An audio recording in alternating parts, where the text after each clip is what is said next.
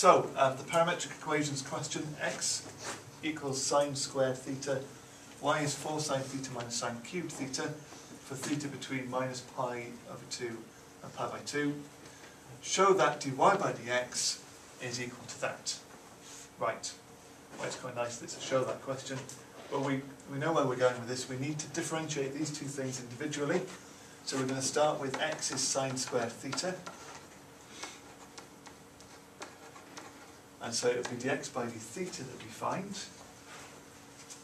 Now don't get things confused. We're going to talk about integration later on. Remember there's an issue, isn't there, with integrating sine squared theta. But there's no problem with differentiating it. Differentiating it is fine. So we think about it as being the chain rule, or kind of the big function and the little function, or big bear, little bear, as we sometimes talk about it. So the big thing is something squared. It's sine theta all squared. And if you differentiate something squared, you get twice the something to the power 1. We're going to multiply by the derivative of the inside function, which is sine theta. If we differentiate sine theta, we get cos theta, remembering the minus signs, however we choose to do that. Right, so that's dx by d theta. dy by d theta, actually fairly similar. We're going to differentiate 4 sine theta to get 4 cos theta. And we're going to differentiate sine cubed. Well, if you differentiate something cubed, you get 3 times the something squared. And then we're going to differentiate, multiply by the derivative of the inside function, which is sine theta. So we've got cos theta coming in there. Okay, so that's it, that's all we've got. We're asked to find dy by dx. Remember to get the order right now, so we're doing that one, divided by that one. dy by dx is that, 4 cos theta minus 3 sine squared theta cos squared theta over 2 sine theta cos theta. We've got 3 marks. You could probably get away with it, writing hence, and then the answer that you were looking for. I think you could probably. But maybe to play safe, we're going to try and show that we do know how to get from there to where we're ending up with. And can you see what's happened? We've got a common factor of cos theta on the top, which if we take out, that's 4 minus 3 sine squared theta. And we've got 2 sine theta cos theta on the bottom, so that common factor can cancel to leave us with 4 minus 3 sine squared theta over 2 sine theta. And that was where we were heading towards, wasn't it? Yes. Okay, find the coordinates of the point on the curve at which the gradient is 2. So now we're told to find when dy by dx equals 2. 4 minus 3 sine squared theta over 2 sine theta equals 2. Now by this stage we're probably making sure our calculators are in radians all the time anyway, aren't we? Because we've got used to that. But especially if we're doing any calculus, any differentiation or integration with sine, cos or tan, it has to be in radians that we're working. So we'll remember that when we come to it. We're going to multiply through by the 2 sine theta. And this is starting to look really like one of those, I'm taking this to the other side. Is that right? One of those core 2 questions where you have to, they're still quadratic, good. Where you have to use your identities and use your, I mean it's kind of already done, it's already all in terms of sine theta. You might, can we just factorise this straight away? Sometimes you may have written this as being 3, what could we use? 3s squared plus 4s minus 4 is 0, and then try and factorise that by doing stuff. you confident enough just to factorise it now? No. After that, does that? Calculator does it. Is that the Casio FX 991 ES Plus? You could multiply first and last terms together and then think what two things times to give minus 12 and add to give plus 4, and that would be 6 and 2. Would it? Yes. There we are. So 12s squared, 6s minus 2s minus 4 is 0. So 6s.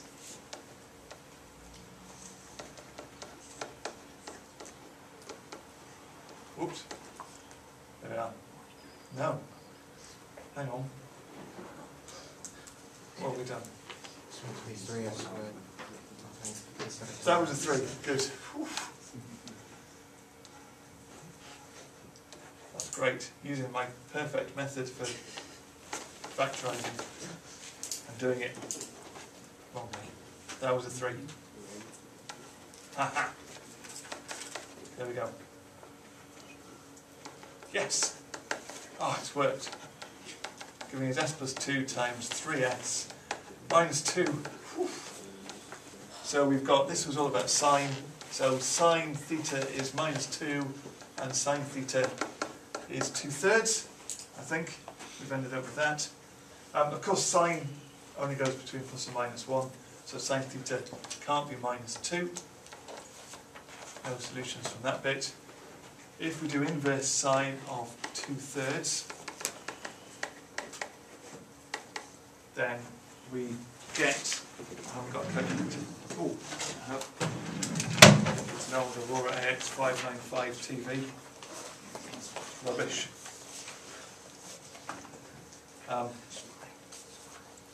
I've got one in a box in the office to do an unboxing video with when I get a bit of time. That'll be exciting, won't it? 0.7297. And then we need the other value, because we do need to check. Remember, we're dealing here with theta in the range minus pi by 2 to pi by 2, so actually I don't think we're going to get another value, are we? I love the cast diagram. This was sine, it was positive, so it's there. But if we're looking between minus pi by 2 and plus pi by 2, there's only one solution that is in the range. So the only answer that we want is 0.730 to 3 significant figures. That's it. Coordinates. Oh, good. Find the coordinates. Right. So what have we found? We found theta.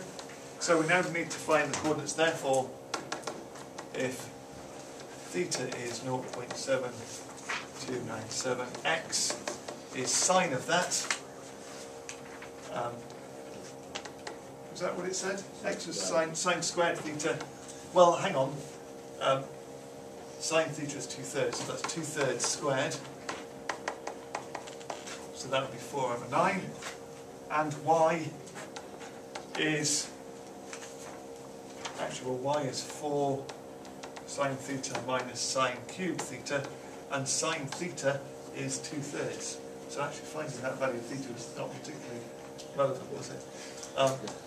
4 times 2/3 minus 2/3 cubed gives us something.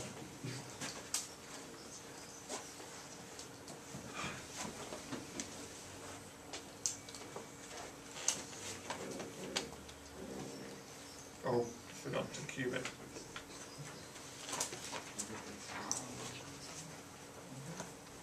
Nearly there. It's going well. 64/27. Brilliant. Okay, that's a bit mean asking us for the coordinates, wasn't it? Was that the end of the question? No! Find a Cartesian equation of the curve, giving your answer in the form y squared is f of x. Okay? Oh man, not reading the question. You see, again, in 4.4, you've got to be really careful not to miss out part of the question. They're much kinder to you than they used to be, you know, because you've got the answer booklet and you've got the gaps for each bit of the question. Whereas before, when it wasn't structured like that, it was much easier to miss things out and get confused. So now if you see a gap, you know that you haven't done it. Show that the curve has no stationary points. Well, that would mean, if it had stationary points,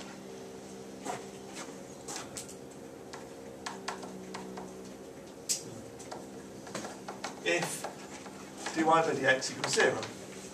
And actually, if dy by dx equals 0,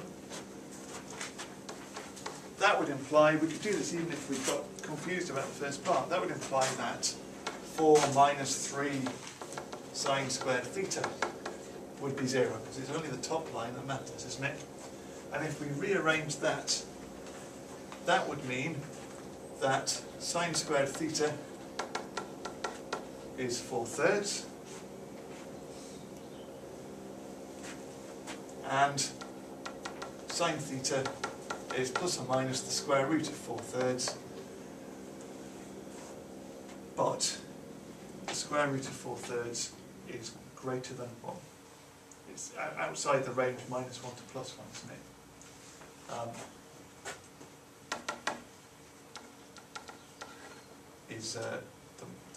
What can I say? How can I express this at the end? Let's say as the modulus of sine theta it's got to be less than 1, there are no values.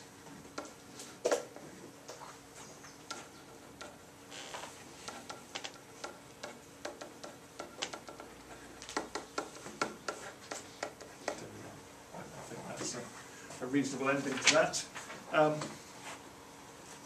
Where next? We've now got part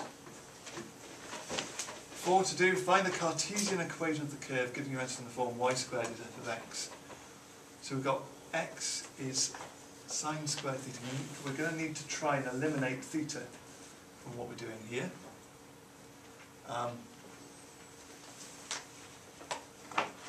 We have got a clue in that we need to involve y squared in this. So let's have a look at what y squared would give us before we do anything else. We've been told, right at the start of the question, that y is 4 sine theta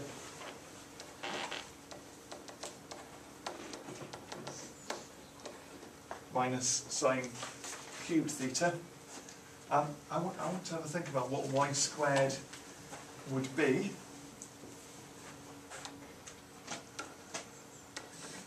To see if I can do some elimination with this. I've got also, of course, remember I've got x is sine squared theta. Well, shall we just multiply it out, or should we factorise it first and then multiply it? Let's make things slightly easier for ourselves, and let's say that y is also equal to sine theta times 4 minus sine squared theta. Let's do that, just because that would help slightly. So y squared is, if you square this, you get sine squared theta times 4 minus sine squared theta squared. Actually, I think I'm going to avoid multiplying this out at all. Because look, having written it like this now, x is sine squared theta. So let's replace the sine squared thetas with x. And there we have y squared as a function of x. And I'm feeling quite glad that I didn't just dive straight in and multiply that by itself and then try and tidy it up, because then I might have wanted to factorise it. So there we go. Is it alright? Great. David's still writing through it. Oh, and that's maths.